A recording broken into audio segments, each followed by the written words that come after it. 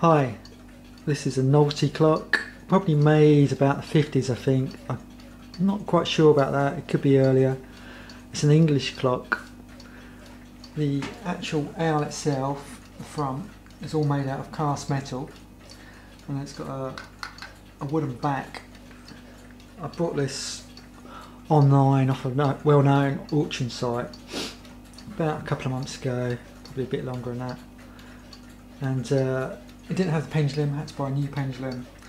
The weight was still there. It's in a terrible state.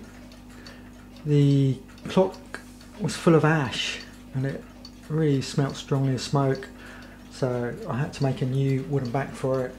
I had to strip down the whole mechanism, clean it all up, and obviously clean up the face. The actual face of the clock has been renewed because the other one was so bad you couldn't actually make out the numbers. So my wife, who does card making, made a whole new face for it and it was pretty good. As you can see, the eyes wobble as the pendulum goes. It's actually connected through a rod. I'll go to the side in a minute, you can have a look. It's a good beat on this clock, it makes a lovely ticking noise. Yeah, let's have a look at it. You should be able to see from the side, moving it carefully. And then you can see, you should be able to just about make out the metal coming out where it's connected to the rod to the back of the eyes.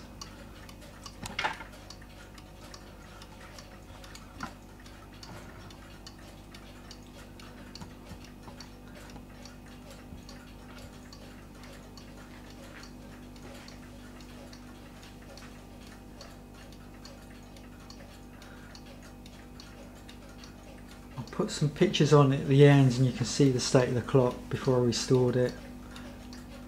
As far as I know, it was painted gold. When I got it, you could see it was painted gold originally, so I've kept it original. It's made by a company, I forget the name, it's Paico or something like that, P-I-A-C-Co I think it's spelled. Like I say, an English company that no longer exists, unfortunately.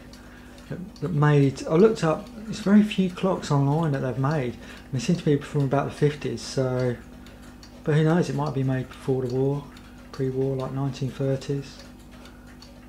As you can see, I put a washer on the weight because it wouldn't pull enough.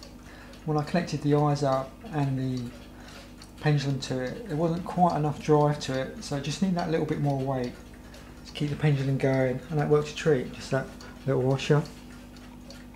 Just to give it a little bit more weight. So there you go, it's a tip. If you've got a cuckoo clock, you might need a tiny bit more weight, or weight driven clock. Just put a little washer on there or something like that and it does make all the difference. As you know, the pendulum keeps it regular, so you can adjust that anyway. That slides up and down. Once again, like I say, you can buy them online anyway for novelty clocks. But yeah, it's a nice clock. The ones I've seen before always made out of wood and come from Germany, but this is an English one. Nice clock.